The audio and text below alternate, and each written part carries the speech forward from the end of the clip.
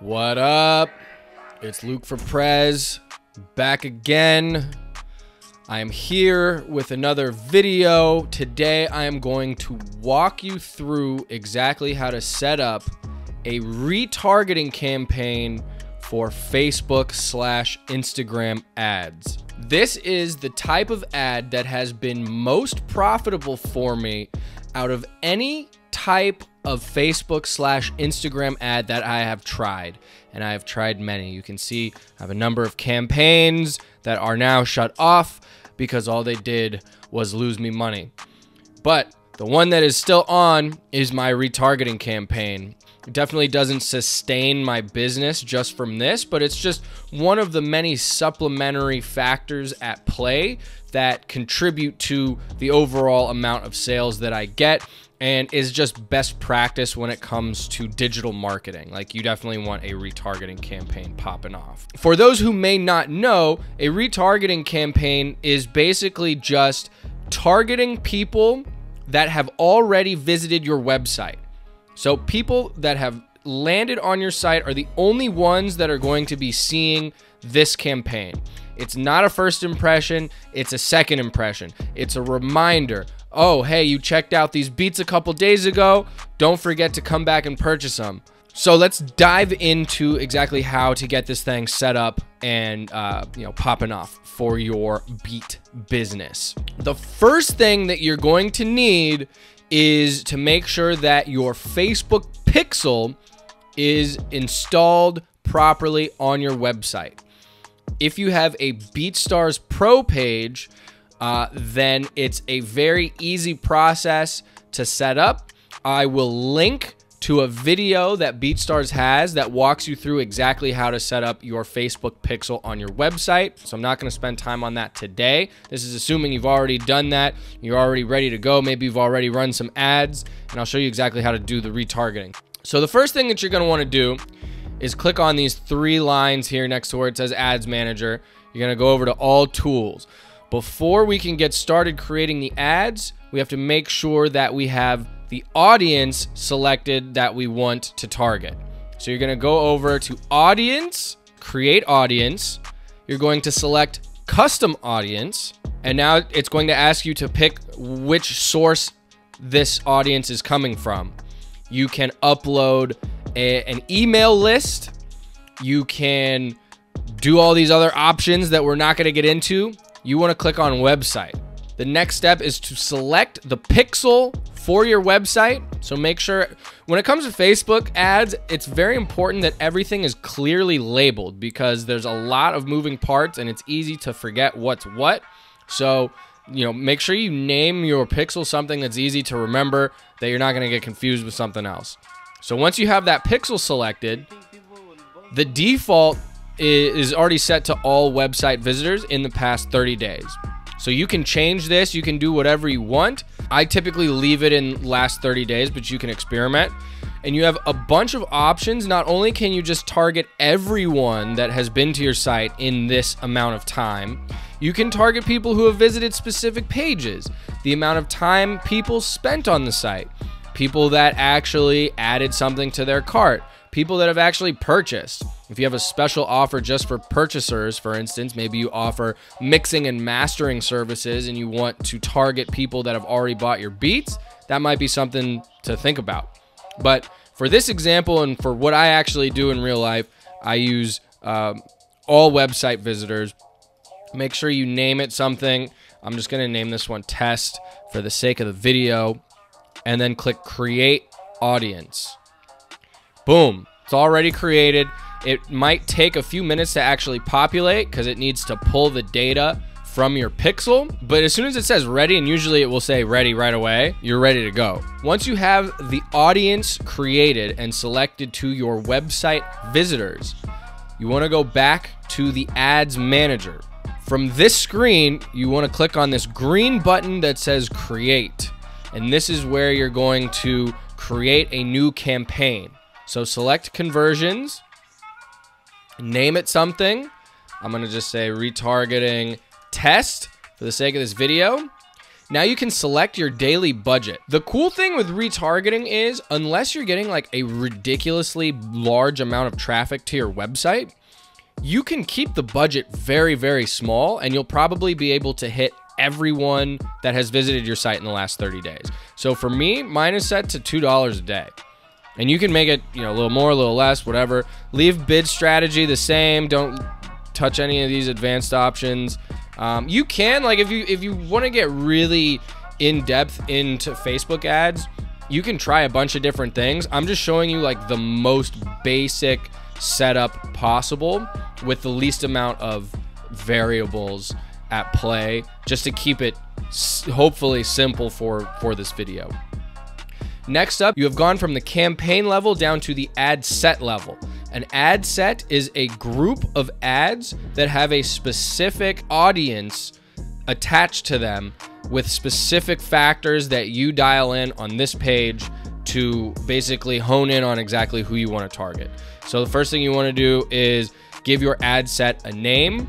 Sometimes you might have several different ad sets running at once, which makes naming them even more important. Make sure your pixel is selected, and now you want to, this is a really important part, you want to select the conversion event that you're looking to track. So in my case, that's purchases. You want the ads to track every time somebody purchases after seeing your ad, so you know exactly what you're doing. You can leave dynamic creative off for now, offer off. Okay, now you're at the audience section. Custom audiences is already here. All you want to do is click in this box, and your custom audiences and lookalike audiences will come up, all the ones that you've already created. For you, there's probably only going to be one, assuming this is your first campaign.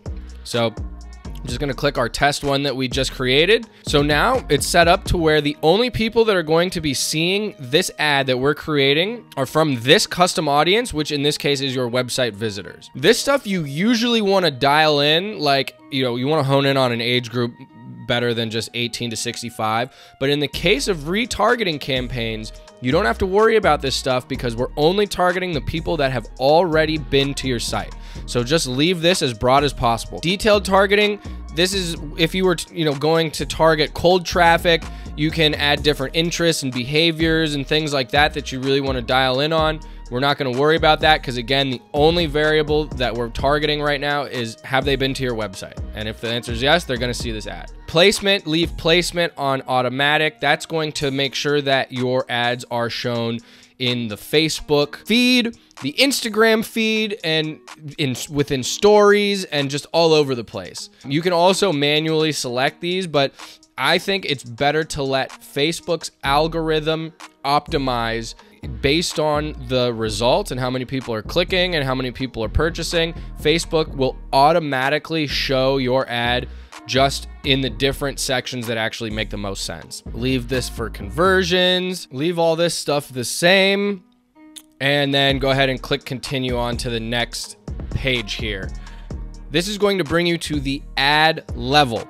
This is the fun part, basically. You get to create the look and feel of your ad in terms of the visuals, the text, and you get to be creative and figure out exactly what you think is going to get people to click on the ad. You can use a single video or single image. You can use a carousel, which is like a number of different images or videos together. Try different things, see what works best for you. For the sake of this tutorial, I'm just going to keep it simple and do like a one video ad. So here's where you type in the primary text, the headline, the description, all this good stuff. What I'm going to do is switch on over to my actual ad so you can see what I've written here, which will hopefully give you a good idea of, like, the type of content to put. Okay, so here is my actual ad that's currently running. You can see what it actually looks like on the Facebook feed right here on the right. It's just a cool GIF that I found and then a 30-second snippet of one of my beats.